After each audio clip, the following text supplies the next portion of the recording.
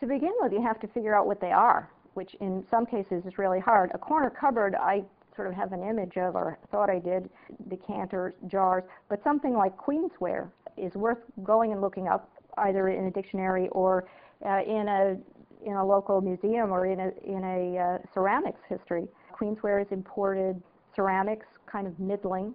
You can find images of it. Again, you'd always want to compare. That is, in many cases, they're very fine examples of something and not so fine examples of something. So you'd want to get a sense of what did most people own. Is this person typical or atypical? Looking at the artifacts themselves is a great help. The other thing I should mention about moving to artifacts is that there is a wealth of knowledge that people who've studied material culture have about what was typical in certain regions at certain times.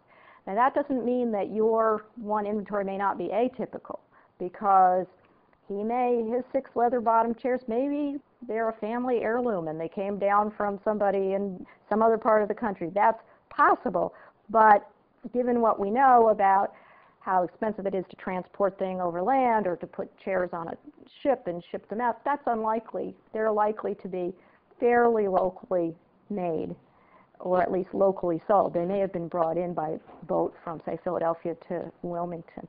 And there's a lot of studies that material culture scholars have done to figure out what specifically did people own. I think probably the main thing about these inventories is that they're most valuable when you have a great number of them, and many of the studies of them have been quantitative. So we know what people in, say, a given county, if you could go to this entire Mill Creek 100 of Newcastle County in Delaware in a 10-year time period and go through and see what different people owned, that would give you a good idea about what some of these things were and which of these things were typical, which of these things were extraordinary to this family, if anything. If that's the same or different than it is in other parts of the country, you'd want to know that.